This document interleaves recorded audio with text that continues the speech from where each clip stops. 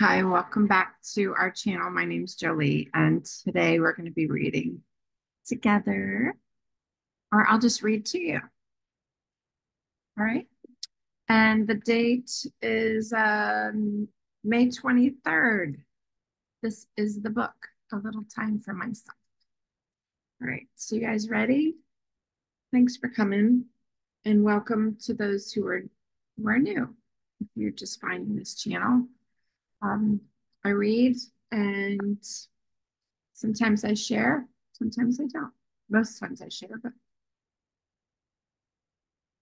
and at the end we will, if you're still here, we'll read or we'll say the Serenity Prayer. Okay. So this, right, here we go. Let's see, make sure. All right, page 144. If you're following along, if you have the book, some of us have the book now, right? All right. Oh, and I invite you to comment if if anything comes up for you, and then share this content with somebody who may benefit, uh, like if you can. I appreciate that. All right, so all right, here we go. When I was young, I was quick to point out when life wasn't fair, taking it upon myself to right every wrong, including telling others how to live their lives. In the gentle sharing of other Al-anon members, I began to see how the judgmental way I was living hurt my family, how it hurt my friends and me. To maintain any relationship, I not only have to accept others' choices, but I also truly believe that other ways of living are just as valid as my own. New perceptions. All right, so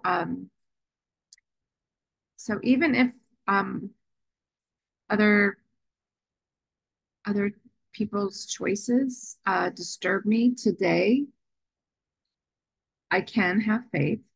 They are on the path they need to walk. Everyone has the right to their autonomy. Because I was like, I like mine. I like my autonomy. So I would like to be able to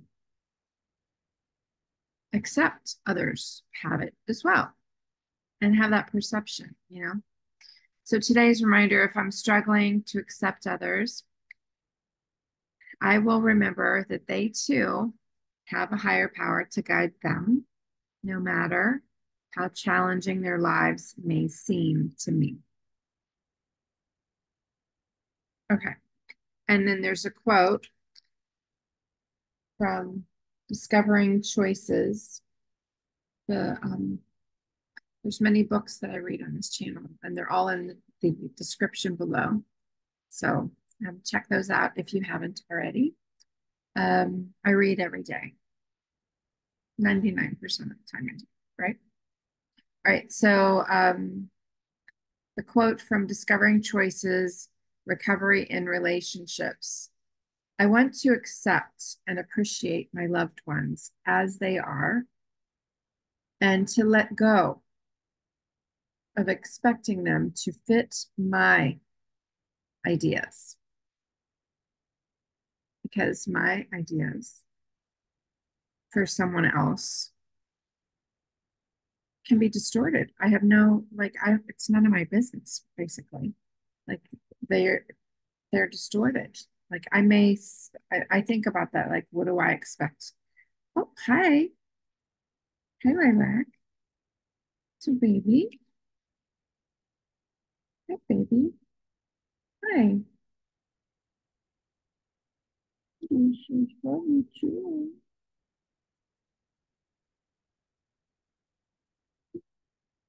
It's Lilac Moon, and it's Scorpio full moon. So that's really cool. Thank you for coming over here, saying hello. It's been a minute since we've seen her, right? at least on the video, because normally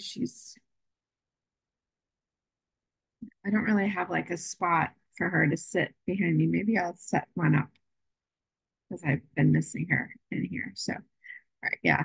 So I'm on a table, and so she's up on the table. I mean, my desk.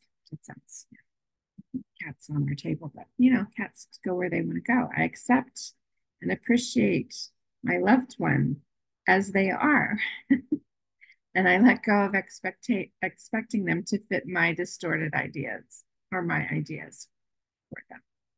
So, all right. So the question of the day, it says here, in what ways does having a judgmental attitude harm me?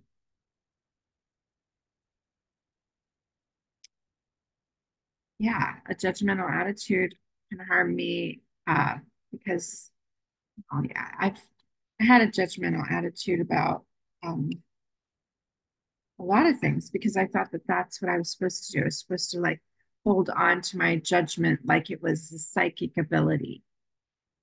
And yet,